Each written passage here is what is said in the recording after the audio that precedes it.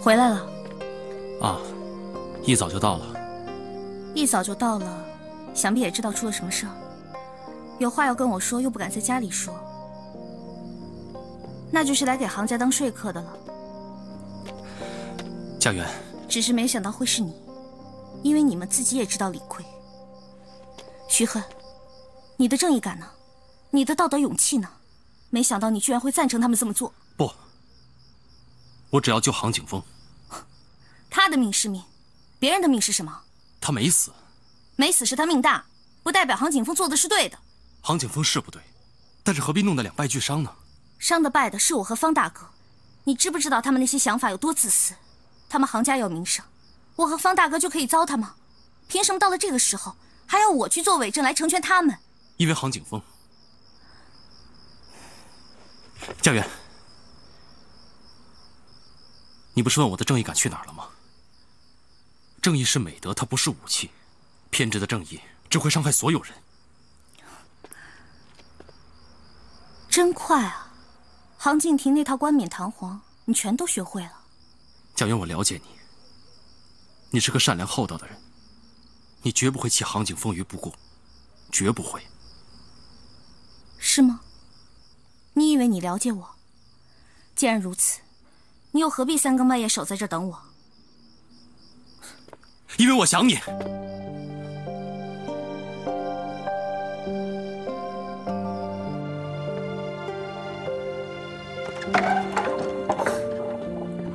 小姐，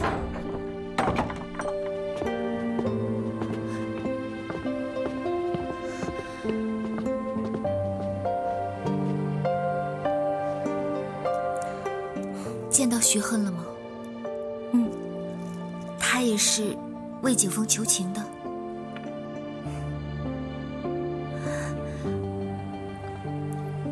那，小姐，我会救景峰的，只要方大哥一醒，我就去找他谈。小姐，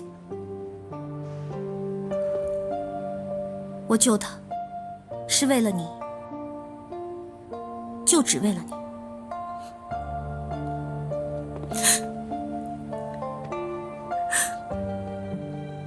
小姐，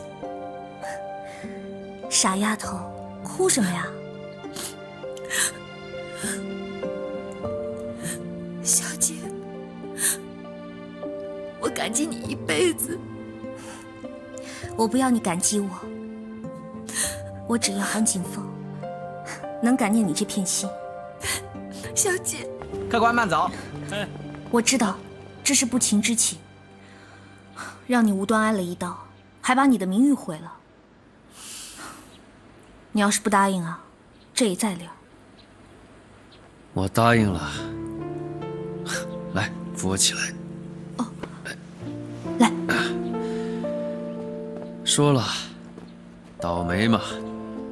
我觉得人生当中啊，总得倒几次霉，要不真发不了家。至于名誉嘛，我又没坑蒙拐骗、杀人放火的，不就是贪杯喝晕了头，想去你那儿偷偷香。我损失了一些自己不在意的，成全了别人在意的，挺好。方大哥，你是个好人。你把我都说晕乎了，好什么呀？说穿了，我还赚到了呢。你想想看，这样一来，天际的生意9成9都在我手上。杭敬亭还能不把生意交给我吗？我可是救了他的儿子。你的意思是？我可以不把这一层告诉你，有些话听了会歉疚一辈子。我这个人呐，就是不想白领人的人情，占人便宜，实情实话告诉你，也好过一些。你是在安慰我吗？方大哥，你真的是个君子，不是每个人都能像你这样大度的。我真的要晕了，我可真不是君子，我就是一个生意人。生意人嘛，就是在商言商，把我不在乎的拿去换我需要的，不吃亏赚到了就行了。